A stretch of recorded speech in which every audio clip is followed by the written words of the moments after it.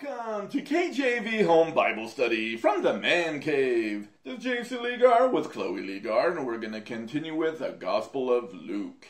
This will be part 106 through 109. But, Chloe Legar, before I do anything, what should I do? Pray. Let's go to the Lord in prayer. Father God, Lord, I want to thank you for every opportunity I have to share the Word of God with my daughter. I pray the Holy Spirit would fill me right now and enable me to do it in a way that is clear and understandable, and that her and everybody who is watching can be blessed. I pray it in the name of Jesus, and everybody said, Amen. All right, so let's see where we're at today. We're in Luke 10. Verse 23. And he turned him unto his disciples, and said privately, Blessed are the eyes which see the things that ye see. For I tell you that many prophets and kings have desired to see those things which ye see, and have not seen them, and to hear those things which ye hear, and have not heard them. And behold, a certain lawyer stood up and tempted him, saying, Master, what shall I do to inherit eternal life? So notice the question he's not asking. He's not asking, what must I do to be saved? But what must I do to inherit eternal life? Like you can inherit something that is a gift from God. So he wants to be put on a works trip because he is a proud lawyer. Like, what great thing must I do so I can boast in my accomplishments before God? And at the end, I can inherit eternal life. God isn't going to operate that way. So we're going to see real quick how God feels about pride. In James 4, verse 6 here, it says, But he giveth more grace, wherefore he saith, God resisteth the proud, but giveth grace unto the humble. So we're going to look at what Jesus says here. He said unto him, What is written in the law? How readest thou? Now that is a strange thing. How does God resist the proud? He's going to give him the law. And what is the purpose of the law? It is not for us to be saved by it. It is as a mirror to reveal how we truly are spiritually before a holy God. Think of it this way. If I believe you're sick, and I say to you, hey, I got some medicine for you, and I want to give it to you as a free gift, and I offer it to you, you're going to look at me like I'm insane because you feel fine. You don't think you're sick. And if I'm more earnest, like, come on, please, take this medicine, you're going to go, bro, get away from me with that. I don't know who you are or what you're doing. And in the same way, if you come to somebody who doesn't believe they're a sinner, and you tell them, hey, you need to say this prayer with me. Jesus died for your sins. And they're like offended. They're like, what do you mean sins? I'm not a sinner. I'm a good person. I do this, I do that. So in order to get through to them, you have to reveal to them their sickness. And you use the law to do that. The law will not save us, but it will reveal to us our need for a Savior. Let's go through the commandments. Chloe, what's the first commandment? The first commandment is, you shall have no other gods before me. And has anybody ever kept that law? No. The Bible says we have all gone astray. We've all gone to our own way. It is the nature of sinful man to turn and run from God because God is holy and we are sinful, so we're not after pursuing the God of the Bible. The second one is... The second commandment is, you shall not make any graven images and bow down before them. So God wants us to worship him and him only, but the nature of God is, or the nature of man is to create an idol and a false god that he feels comfortable with. People will say to me, Jesus is, and then they'll form a Jesus in their own image. A God of love who would never create a hell. He's not judgmental. He accepts everybody. He wants to be your friend, your buddy, come alongside you and just love, love, love, love you. But the Jesus of the Bible is holy and righteous, and he calls us to repentance and to follow him. And they're not comfortable with that, so they created Jesus in their own image. Third one. The third commandment is, you shall not take the Lord's name in vain. Whenever people stub their toe, do you ever hear them say Buddha or Muhammad or Allah or any other false deity? No, they use the precious name of the Lord Jesus as a curse word, and that is blasphemy, and the Bible says, I will not hold anybody guiltless whoever takes my name in vain.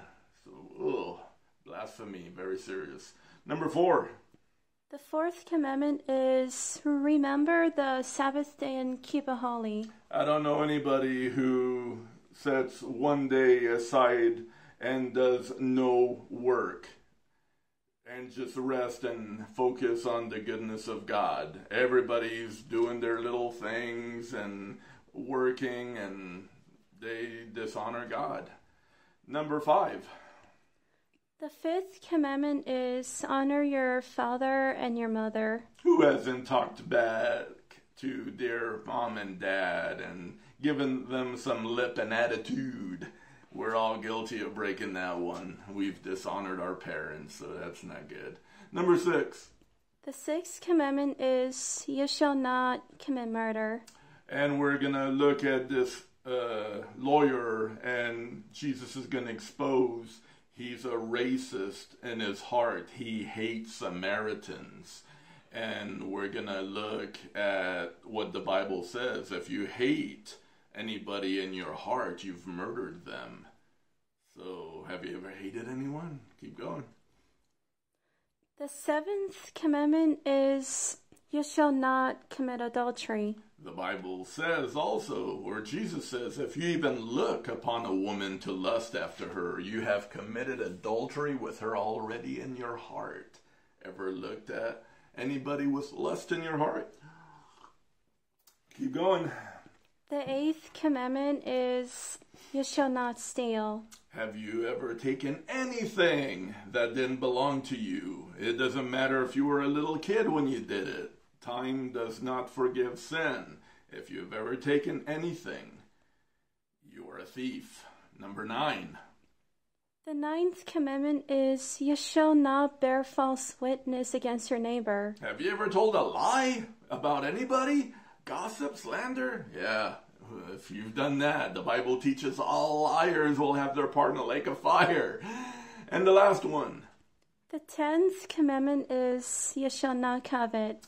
Have you ever desired what belongs to other people? If you've done that, you've broken the commandment. And if you're hanging by a chain and one link of it breaks, you're going down. And as I've shown, we've broken all 10 commandments. So again, the law cannot save us. It condemns us. So when we look in the mirror of God and we see ourselves in truth, we go, oh my gosh, I'm a sinner. I need a Savior. So what does the law do? Let's have a look-see in Psalm 19. Let me see. Psalm 19:7. Why did Jesus use the law? For this reason. The law of the Lord is perfect, converting the soul. The testimony of the Lord is sure, making wise the simple.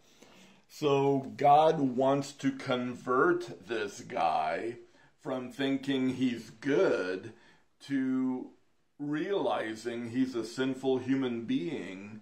And on Judgment Day, when he stands before a holy God, he's in big trouble. And he'll hopefully come to Jesus humbly and say, God, what must I do to be saved? And the right answer then will be to believe on the Lord Jesus. We are saved by grace through faith. Do I have a verse that says such a thing? Of course I do. We are in Ephesians.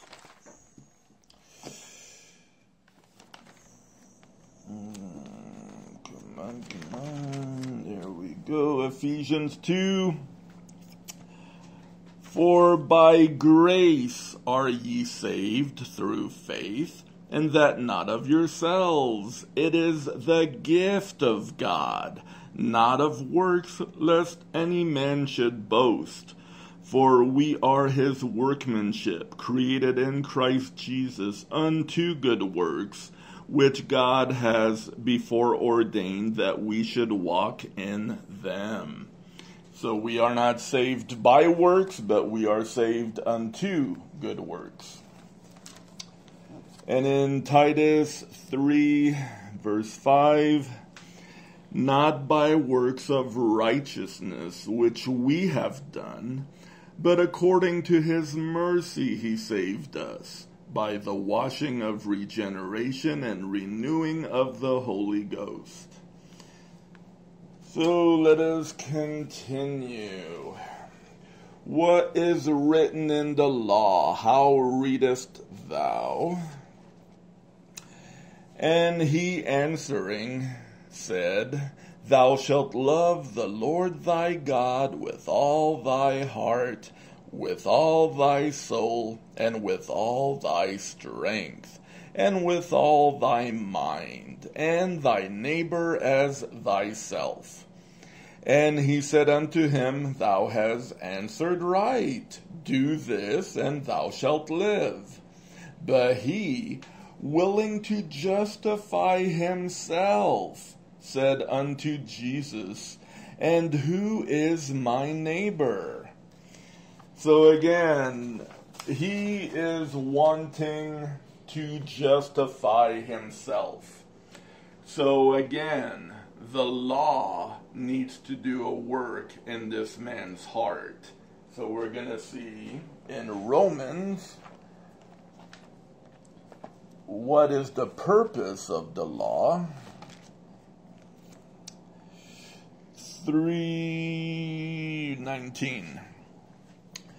Now we know that what things soever the law saith, it saith to them who are under the law, that every mouth may be stopped, and all the world may become guilty before God.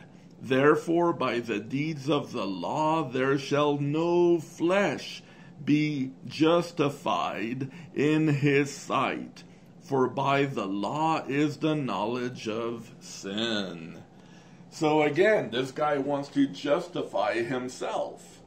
But the law is going to condemn him. The law is supposed to shut your mouth. I am a good man. I do this. I do that. Look in that mirror. Let it reveal to you what you really look like to a holy God. You are a sinful human being. Shut your mouth. Stop trying to justify yourself to a holy God who is perfect. All right, let's go to Romans 7.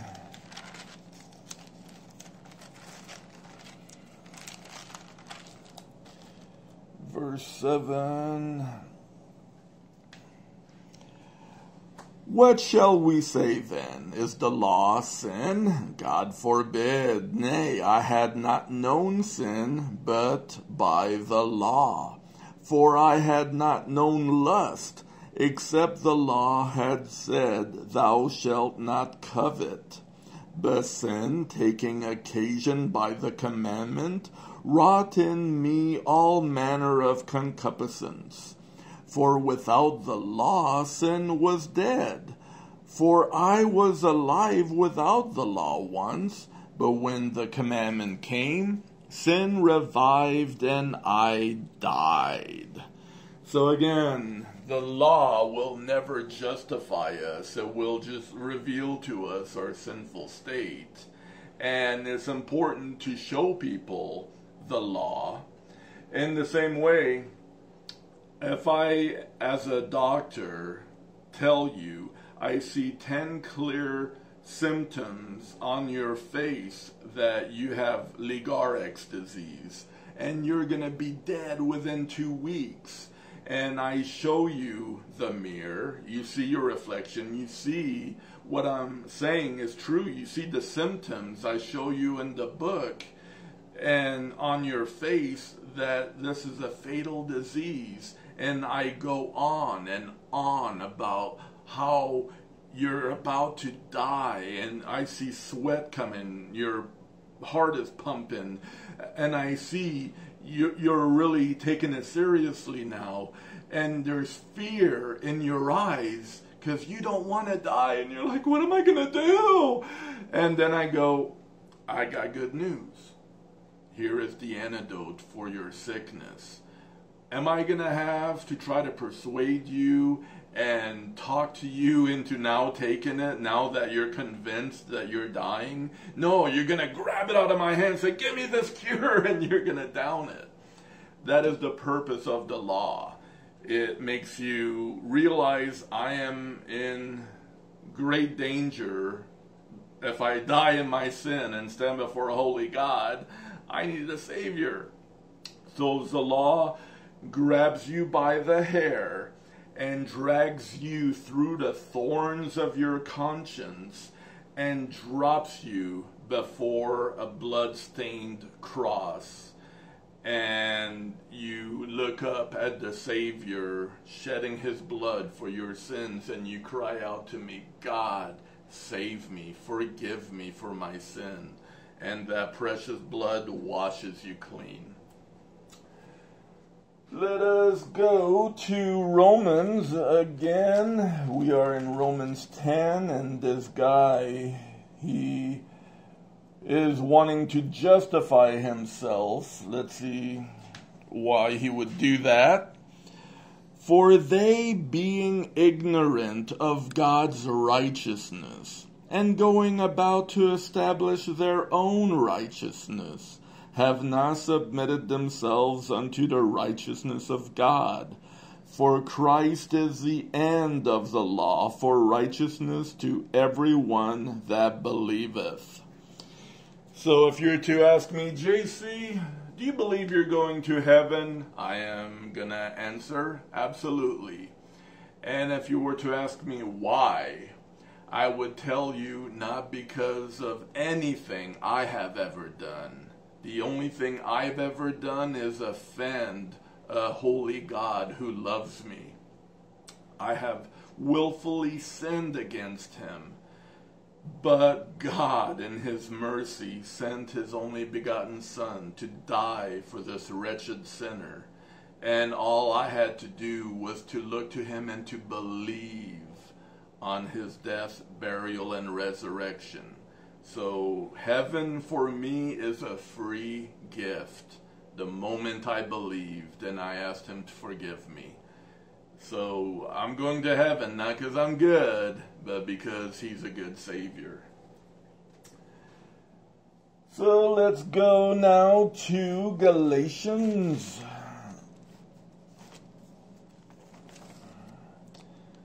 Galatians 2, verse 16. knowing that a man is not justified by the works of the law, but by the faith of Jesus Christ, we have believed in Jesus Christ, that we might be justified by the faith of Christ, and not by the works of the law. For by the works of the law shall no flesh be justified. And here at verse 21 it says, I do not frustrate the grace of God, for if righteousness come by the law, then Christ is dead in vain. So what that's saying is, if there was anything that I could do to save myself, then Jesus would not have had to die such a horrendous death on a cross. If I could pull myself up by my own bootstraps and just do some mighty thing to save myself, then I could have done it. I don't need a Savior. Glory to me. But no, glory to God for sending his Son to die for this wretched sinner. So where is boasting? Not boasting in myself, but in the finished work of Jesus Christ. All right, so Jesus is about to give us a parable of the Good Samaritan. And Jesus answering said, a certain man went down from Jerusalem to Jericho, and fell among thieves, which stripped him of his raiment, and wounded him, and departed, leaving him half dead. And by chance there came down a certain priest that way, and when he saw him, he passed by on the other side. And likewise a Levite, when he was at the place, came and looked on him, and passed by on the other side. But a certain Samaritan, as he journeyed, came where he was. And when he saw him, he had compassion on him, and went to him, and bound up his wounds, and poured in oil and wine, and set him on his own beast, and brought him to an inn, and took care of him. And you got to remember, at that time, the Samaritans were Jews who married Gentiles, and they were hated by both Jews and Gentiles. And on the morrow, when he departed, he took out 2 pence, and gave them to the host, and said unto